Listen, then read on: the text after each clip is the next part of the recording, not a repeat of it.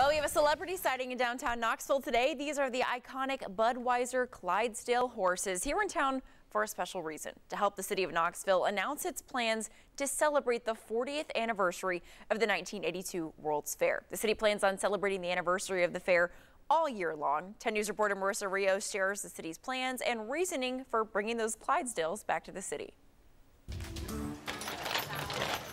Today we are getting to see the Clydesdales move here right in Knoxville just like they did 40 years ago. As we inch closer to 2022, we're nearing the 40th anniversary of the World's Fair, located here in the heart of the World's Fair Park. Our community came together to transform an abandoned railroad yard and create a welcoming, amazing, global World's Fair that attracted 11 million people to Knoxville. Nearly 40 years later, the city is kicking off the 40th anniversary celebrations with the Clydesdales. When you see those Clydesdales, you know good things are coming, and that's why we brought them back here today. For former Mayor Randy Tyree, this timing of 40 years is hard to believe. Who served as mayor in 1982. And we were unified as a community.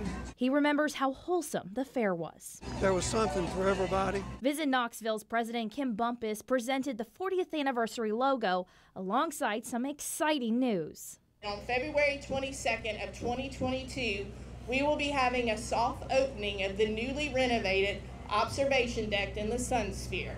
As we move into the new year, the city of Knoxville is ready to celebrate the history of the World's Fair. Reporting in Knoxville, I'm Marissa Rios. That kickoff celebration of the 40th anniversary will take place May 20th and 21st. Additional events are planned throughout October, including an anniversary exhibit at the downtown East Tennessee History Center that starts in March. Well, Melton Lake